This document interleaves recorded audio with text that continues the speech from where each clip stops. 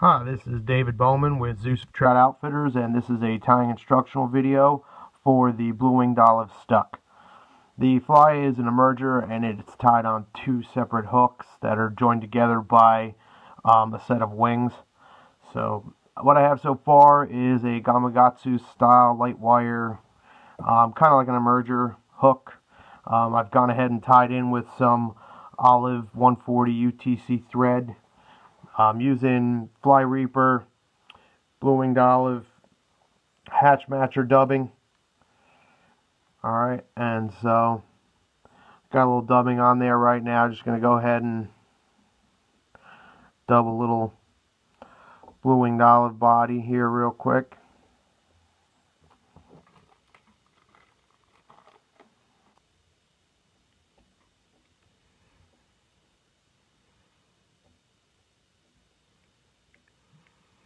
Alright, stop right about there. And now what I'll do is I'll take this is a kind of a special fabric. I pick it up at Walmart, and it's got, you can kind of see it's a netting. It's iridescent. This is a gray color, and the neat thing about it is that you can grab the edge and pull fibers up out of it. I don't know if you see that or not. I'm pulling these fibers, and they're just coming right off the top of the fabric. And these fibers are what I'm going to use for the wings on this fly. Now, I would say that you can very easily use like a poly yarn type of a material. This has some nice shine to it. It's a dull gray, like a dun gray color, so that works pretty good for the blue winged olives. They sell it in gold, white, and lots of nice natural colors. And I'm just going to go ahead and tie these wings in spinner style. So I'll just get them tied in like if I was going to be tying a spinner for a mayfly. Kind of the same. Alright, so just real quick, see how they're tied in. I leave them a little extra long because I'm going to be pulling them back to attach to the back hook.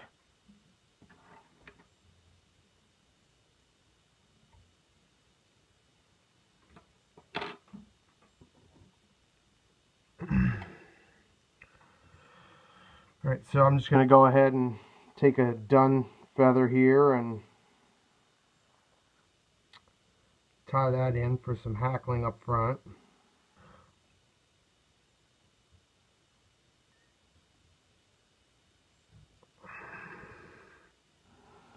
Bring my thread to the front. Okay, and I'm just going to wind this.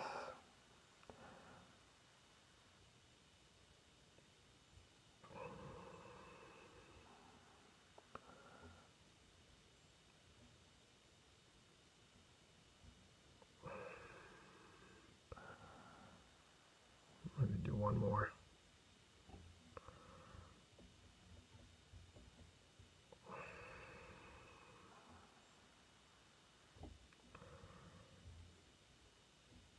Okay, and I'll just put a quick wrap on that, keep that from unwinding.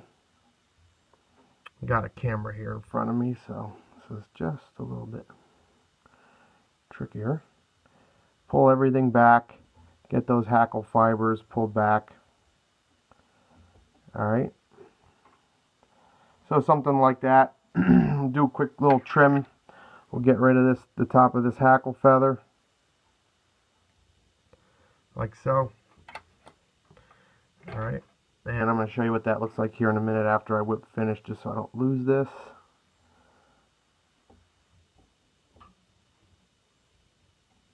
And it doesn't matter if you crowd the head a little, or if you have to trim a few barbs away from the front after you're done here, because this fly is not one that you're actually tying your tippet to.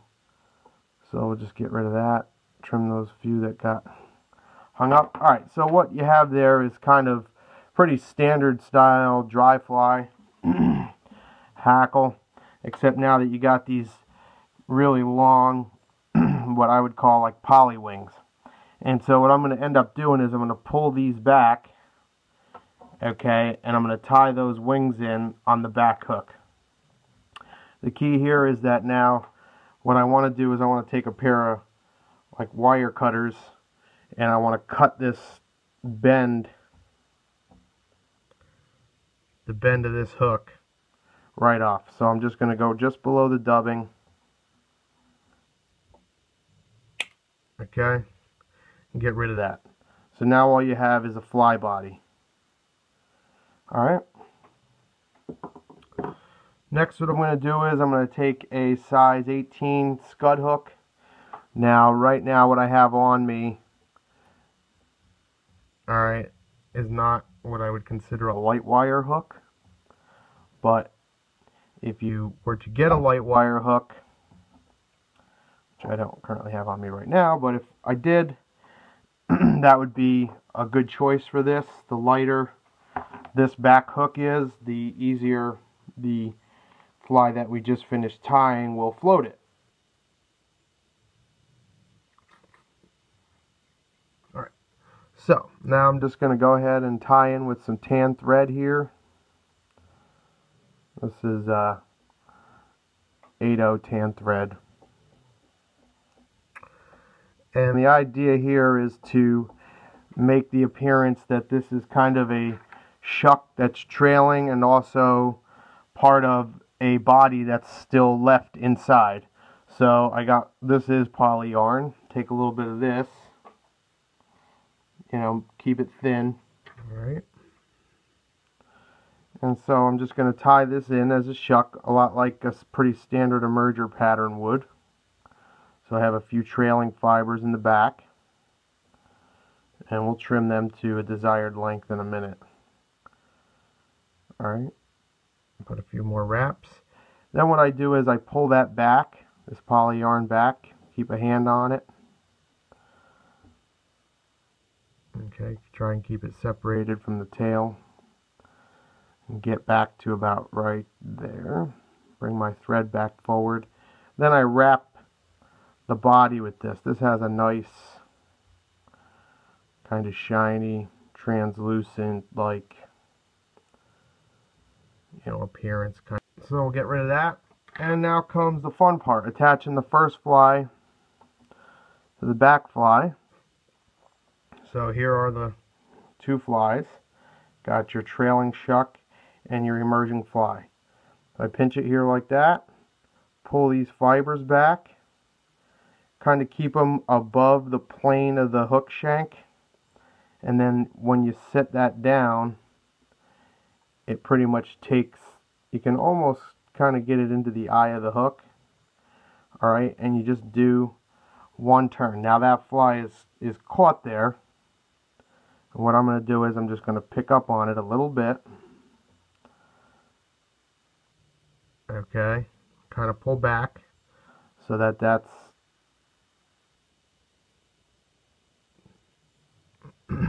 there. Now that's exactly what I would like it to look like. The poly wings are pulled back. They're going to sit a little bit on the water too. You got your hackle pretty heavy up front. This will get caught right around here in the surface film, and that shuck will, fall down in. So I'll put a few more wraps around this to keep it from coming undone. I'm going to go ahead and get rid of it, the extra. You can go back and tie over that if you want, cover it up, make it look really pretty. A little fatter as it gets closer to the fly is probably not a bad thing. Make it look like there's still some fly left in the shuck that is yet to come out. Alright, and then the last step is to bring you can pull back on this fly now, bring your thread to the front, and do a whip finish right on that eye in the front.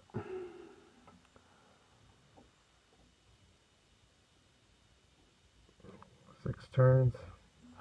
Pop that out. Alright, we'll go ahead and get rid of this.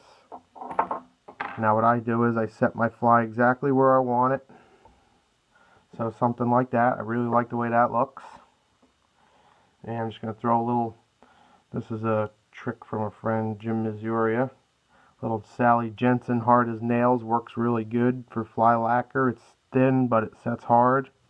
So I'm just going to put a dab right there where I've connected the two flies and where I have those wings connected. Alright, and so that's the blue-winged olive stuck. I'm going to go ahead and trim this shuck by just kind of running the blades of my scissors over it so that it's not a smooth cut. And that's it right there. Alright. Now, there's two other patterns that I tied. One is a chironomid or a midge. So I have that right here. And I'm just going to show you. Alright. Same exact style of fly. Tie the front fly, that's a 22. Black dubbing, white hackle. I think I used the white poly wings on this, and then I just built this chironomid larva and attached that fly to the front there. So very similar style. It's just instead of tying a trailing shuck with, you know, some fibers here, it's just like the remaining part of the larva. And finally, the caddis version is basically just a caddis, like an elk hair caddis, except I leave the palmar hackling off. Alright, so it's just a dubbed body with a deer hair on the front. I put those wings in early on and then put the tuft of deer hair over the top. And then I tied those wings in. You can see those are gold. Those are tied in just like that blue-winged olive that's there. Same thing, trailing shuck, very much tied the same way, except that the front fly is you know, tied to represent a caddis. So, alright. Now, the last thing I wanted to discuss was how you rig this fly up. Here you can tie your tippet directly to this fly, alright, and fish it that way.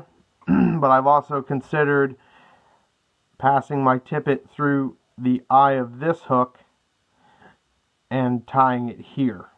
Or what you'd probably have to do is tie it here, pass your tippet up through the eye of this hook, excuse me, and then attach it to your leader or some tippet that you have that's still left behind. So tie here and fish, or tie here, pass your tag end of your tippet through this eye, and then attach. I think either way will fish pretty cool. So, thanks for watching. Enjoy.